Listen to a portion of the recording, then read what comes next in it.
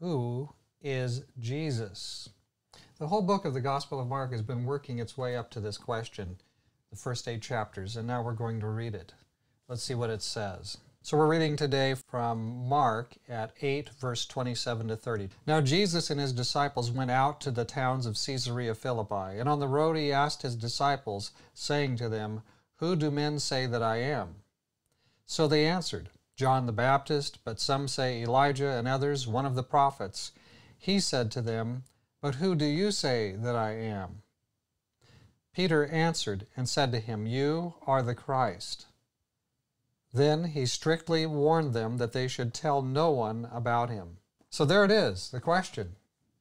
Who is Jesus? And that is the ultimate question. It must be. The first half of the Gospel of Mark has been leading up to exactly this question, who is Jesus? And finally, after Jesus has completed this circuit, this turn to the north, and now he's heading back into Israel, now he asks his question to his disciples, who do men say that I am? He's drawing them out, as he usually is. So he asks this ultimate question, and it is the ultimate question. Who is Jesus? With postmodern thought rolling through the world today, it becomes a silly question. It's not even a relevant or a possible question. Since there is no ultimate truth, supposedly, there can be no questions of ultimate truth. There can be no truth. And so any such question is rendered silly. Are you the whatever? No, nobody is the whatever, because there is no ultimate truth. Just your truth, my truth, and the cat's truth. That's all there is. So then all you have are questions with no ultimate answers.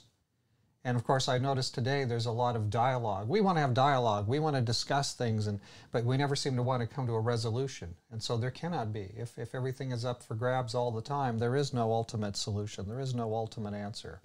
But Jesus nevertheless asks his disciples the question, who am I? That's the critical question. But if God made us in his image, if he gave us free will, if he gave us all these things, and if he came to this world to die for man, then there is an ultimate question. There is. He gave us a moral side to us, just like he has, made us moral beings. So yes, there are ultimate questions. There is an ultimate question and an ultimate answer, and that is, who is Jesus? And what do I do about it? How do I respond to that? If Jesus is God who came into humanity, came into human flesh, took a body, and died on the cross for us, then we need to answer the question. It's not escapable. You can't go around it. You have to come to some resolution about who he is. Is he a crazy person? Is he a bizarre fluke in history? Or is he God come in human flesh to redeem us, to save us? Who is he? An ultimate question. So is Jesus the Christ or is he not? You have to decide where you stand with that question. Let's pray together. Dear Father in heaven, we thank you today that Jesus came into this world, came into his own creation, and was willing to be sacrificed for us. That does create a dilemma for us. We must choose about Jesus. And you've given us a book so that we can find out what you wanted to reveal to us, what it was like, what Jesus did, what is Jesus in your kingdom all about.